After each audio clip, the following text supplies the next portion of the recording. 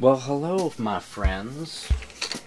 Welcome to another episode of Looking at Stuff, and I think we're going to go it a little slower today. I don't really have a bin to look at. I mean, I have a lot of bins, and you know that if you'd like to look at some stuff, this is the place to go to.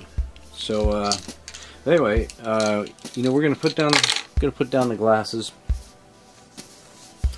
And let's talk a little bit. First things first. This is an exciting day because not only. Oh, hi. How are you? I'm your host, Bill, and this is Looking at Stuff. Welcome. But anyway, most times when you see this show, we're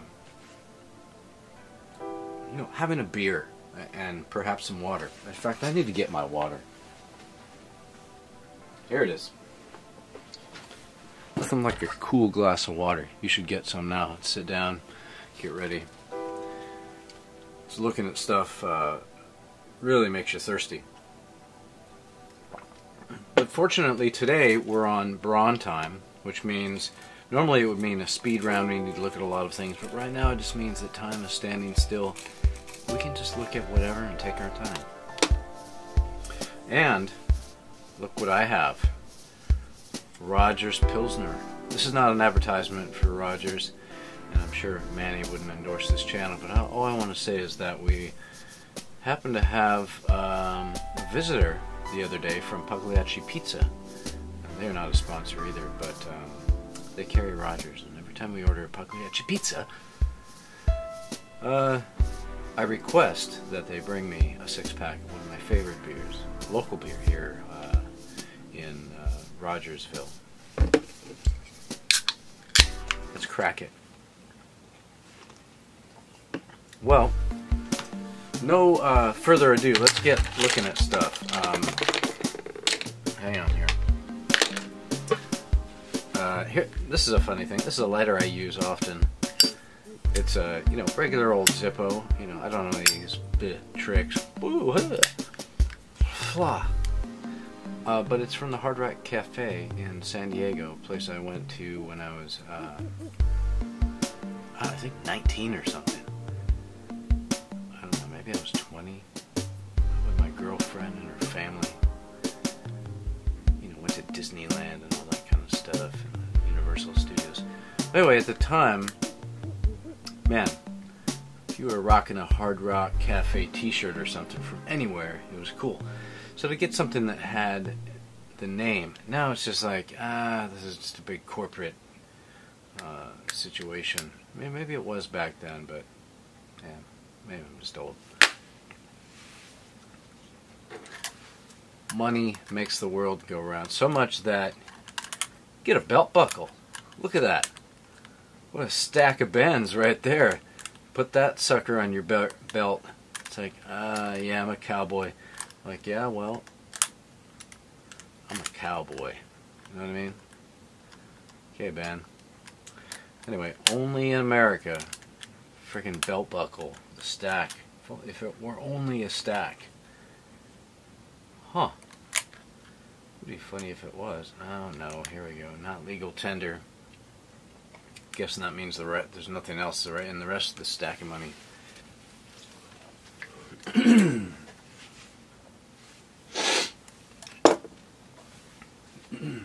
Well, next up, before we really get looking at things and some of the stuff I've got kicking around, we're going to have to put on our spectacles. So I think we'll put on these old spectacles right now. They go around your ear. Let's put these on right now and we can get a closer look at things. Looks like these particular spectacles are from John Reynolds' company, Opticians, somewhere in New York. Anyway, interesting stuff you can find when you're looking for stuff and at stuff. This is an interesting little item. It's a toy. It's a toy tank. So you would give this to a child and say, here, war is inevitable. Why don't you get used to it and play with this toy that represents death? What are you, like 4? Here, start playing with this toy. Look, it has tracks. Isn't that cool? Yeah. And you get older, you get a little more, into these things. Pretty soon, the next thing you know, I don't know. I'm just saying that toys with a military type theme are just not what I would probably reach for if I were bearing a child. But, I guess who am I to say? Prepare your kids for the inevitable? Maybe it's a good idea, but the funny thing is when it comes to sex, you wouldn't really talk to your 4-year-old about sex. But you would certainly give that 4-year-old this cool, it's got these treads. Look at that thing, it's so cool. It goes over sand and dirt. Die! On the other side of that, you have these other little metal toys that have treads. Look at this. This is a case tractor, like a bulldozer, You ever see that movie Killdozer? Look out! Well, anyway, it's like a little case tractor. You can push stuff around, clear off surfaces. Well, don't clear off my beer, Mr. Tractor. So, can you imagine giving your 4-year-old this toy with these treads on it? So, that's pretty cool. Look at that. What do you do with that, Dad? And you say, push dirt around, and then you grow these plants and trees so everybody can eat. And they're like, that's pretty cool, Dad. How about this one? Men get in that and kill other men. Cool, man, let's get it. 4 years old. Look at this. Take a shot. It's in shape of a bullet. I suppose you might think it could be the tip of a bullet or something else. Something rattles inside of it. What is it? Look at that. Little shot glasses. 4 shot glasses. All contained in this little take a shot, silver bullet, or whatever it is. Anyway, drink up, and bullets.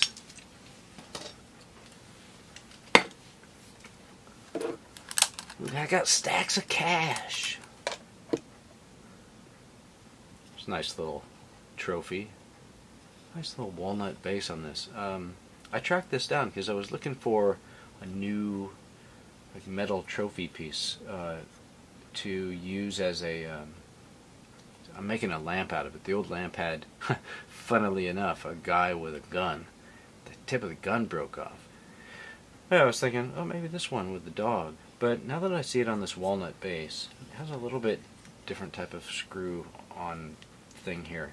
It also looks like it's made out of pewter. Can't tell if this is like a scout, or it could be a hunting dog, be a bird dog, and this is a young guy. He has looks like a Cub Scout, what do they call that, a bolo, or he's got this little hat, and he's petting his little dog and says, you better go get that bird, dog. And the dog says, sure, papa. Well, I like the trophy.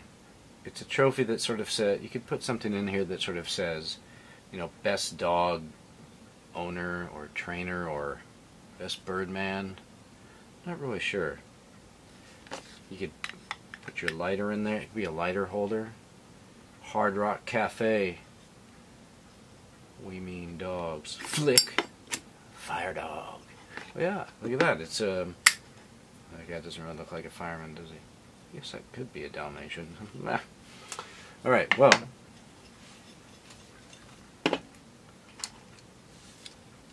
We could take another route.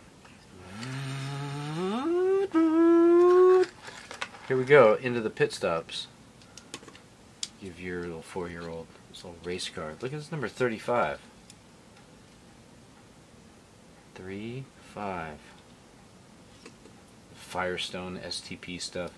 That's fine. I mean, it's some branding, but it's not like you're really promoting, you know, fossil fuels so much. It's just, we're just racing here. Those are okay. What's this other one on here? I don't know. 20. Oh, Quaker State. Anyway, so then you got this shell. Look at that. This guy runs in the pit stop, and then you know, you load them up. Oops.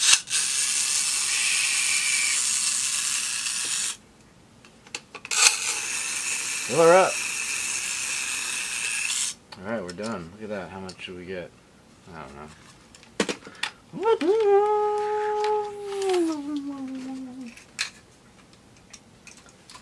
I mean, that's... Alright, that's okay. Let's talk about... got a couple cameras to show you. We'll make this kind of quick. These are old Kodak... what they used to call Kodak pocket cameras. I don't know, it was around the 30s or 40s or something like that. They're pretty old. They've got this cool leather cover, and this is a little secret button right here. So these are just fold-out cameras. Oh, by the way, this is if you're going to put this camera on a tripod right here. Also, this little Kodak emblem unfolds. We'll get to that in a minute. So we pop it open, click it open, and then as you can see, it's got all the workings right here of a camera. And we can pull this out and extend the bellows. It clicks into place, and there you go. This little Kodak thing flips out, and then instead of a tripod, you can just sort of rest it like that. Here you've got a you see that okay? Let's see if we can get some more light on that thing. No? I don't know.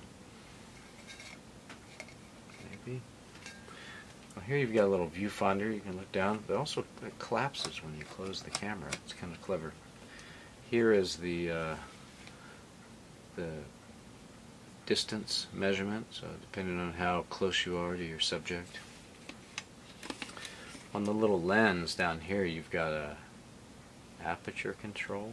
See that little aperture opening and closing, and then a little shutter. It's on time like time delay, but you can set it to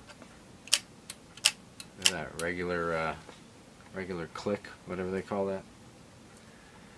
Well, that's how they used to take them, and the film is quite large for this, so this is why the lens had to expand. So the lens gathers light to a point, and then it basically transforms it this way, so that you're kind of seeing the V of the light, like it's gathering all this information in, and then just opening it up enough to put it on the film in here. On the back, you can see if the film were in there, it would cover this field here. You'd have these wonderful big negatives, and then you could blow them up. It would be really high resolution, actually, depending on the film. Anyway, a little Kodak pocket camera. That wasn't very exciting, really. A little sort of red little glass piece in the back. So you could tell if you had film in there, and apparently, even though the light could go through here, it wouldn't affect the film. I don't know. I'm not sure if those things get crappy with age, but it's got all these little buttons that push in and out. Well, they push out anyway. But anyhow.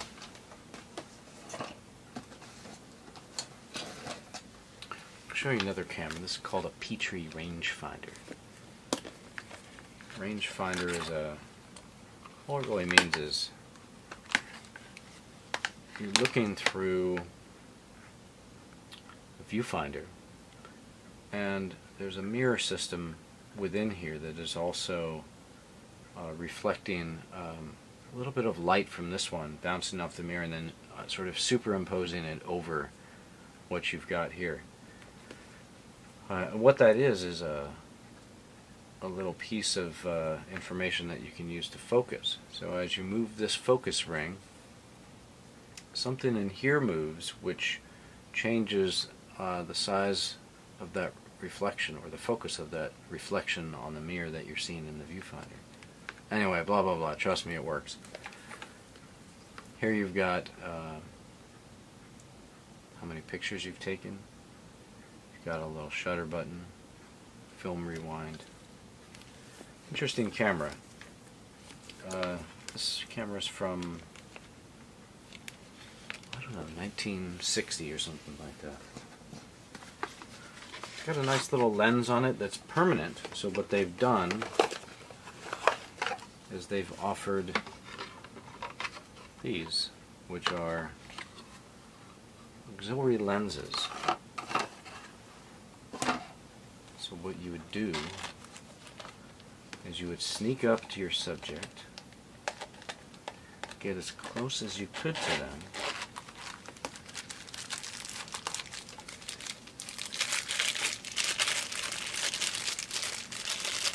oh man, more trouble than it's worth. Well, anyway, these are add-on little lenses that you can put on. You just screw it onto the end of the existing lens. Little threads that I think match. Now you can have this camera with this long, fancy, cool lens with this red line around it. Kind of makes it a little cooler, don't you think? Well, point is that it changes the focal length of 45 millimeters to focal length of whatever the hell this is. So wide angle, so this is, dude, I don't know. I've lost interest in this whole situation.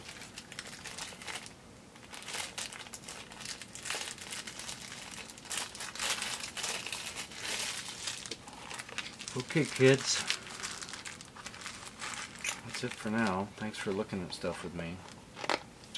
I know this hasn't been the most exciting episode, but as I said, we're on Braun time, and Braun time could be fast or slow. Nobody knows. It's fluid, it's static, it's dynamic, it's monetary. You know what's wrong with that thing. The thing needs to be tossed. Let's see, do I have anything else for you?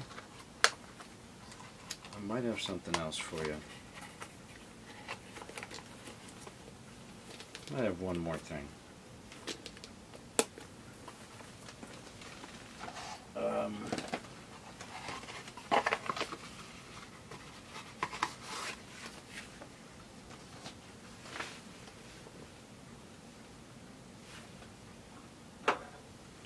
Burn through a few of these.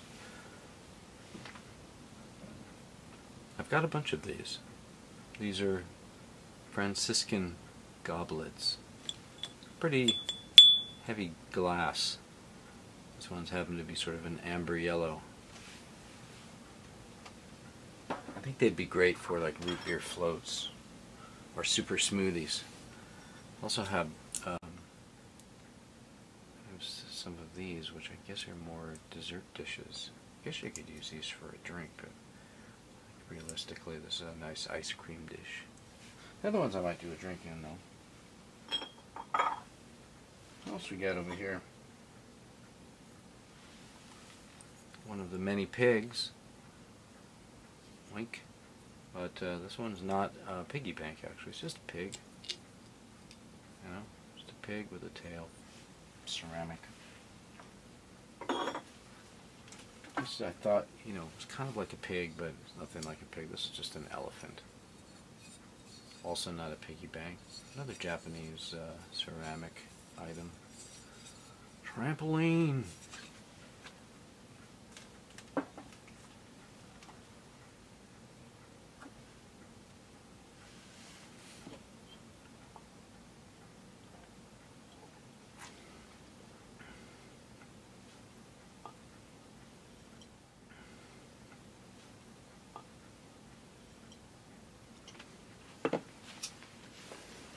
Bye.